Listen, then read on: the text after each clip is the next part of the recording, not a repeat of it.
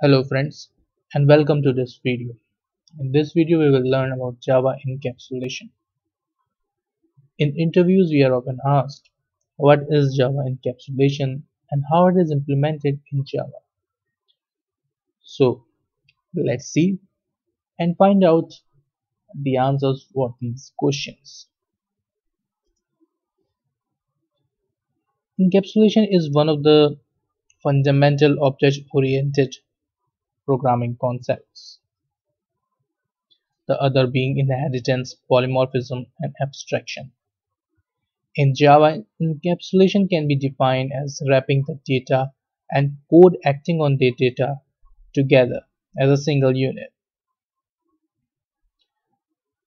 In encapsulation, the variables of a class will be hidden from other classes and can be accessed only through the methods of their current classes.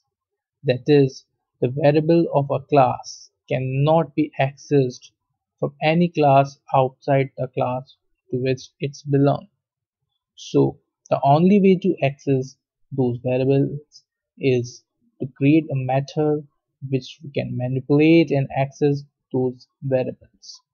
So this is also known as data hiding.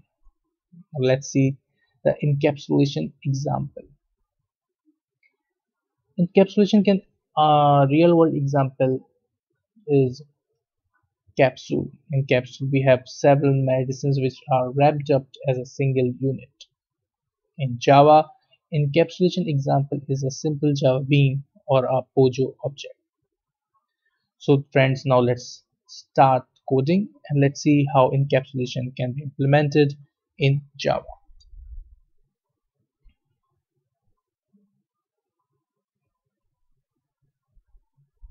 This is my workspace. Let's create one package.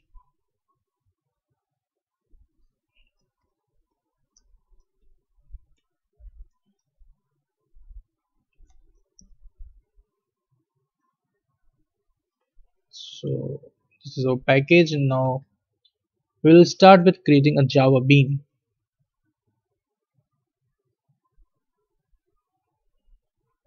So we'll create a class. Let's name it as employee. So this is our class employee. Now let's define the variables. We will take the general attributes of employee as the variables like id, name, age. Now as we have studied in the previous slides, we have to make these variables not accessible from other classes. So for that we will define them as a private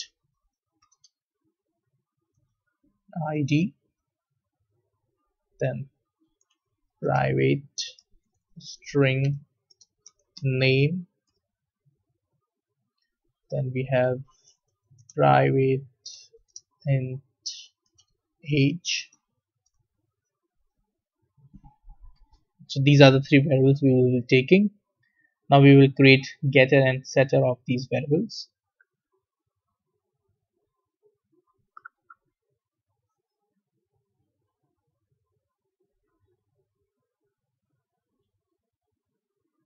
Select all the three variables and click on OK. So here are the getters and setters of these variables. This is our Java bean. In Java bean we have variables which are private and then have getter and setter to access those variables. This is what we have read in the past. This is how the encapsulation is implemented in Java. We define variables such that it cannot be accessed from outside class and then can be accessed only through the methods which act on these variables. Now, these methods are getter and setters, which we can use to get and set values of the variable. So now we will create another class with a main method actually to access our employee data. Let's name this class as test app. We will have a main method in this class Now to start, we will create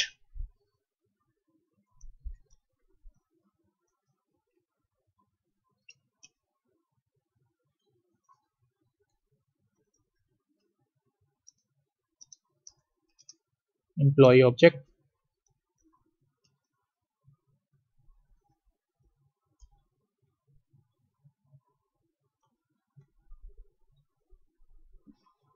Let's just copy it.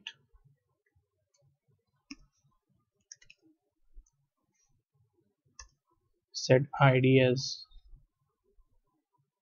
90. Set name as John.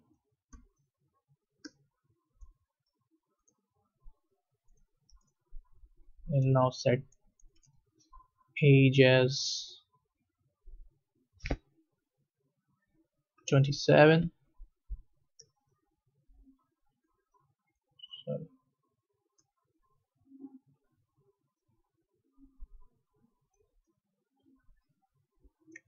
this is how we have set the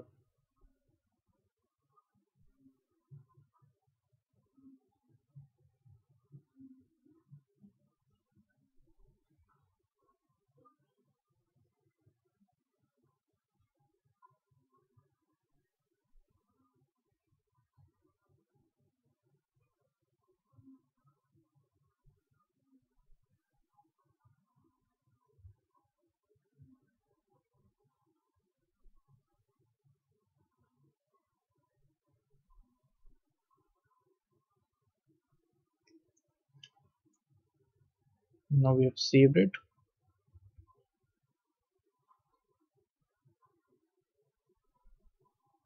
Now let's just print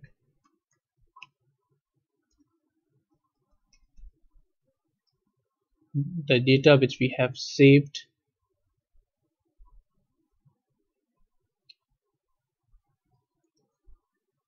First id, we'll use the getter method of id.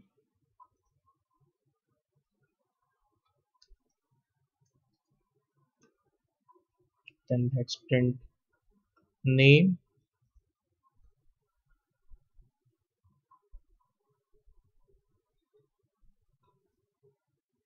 And at last we will print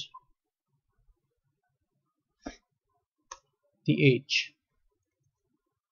Let's execute it, run as Java application. So this is our output, 90 John 27. So friend, this is how we implement encapsulation in Java by Java Bean. We create a Java Bean in which we set the variables as a private and then access these variables through getter and setter for the same. I hope this will make you understand encapsulation easily. If you liked our video, please subscribe our channel and share the videos with your friends. Thank you.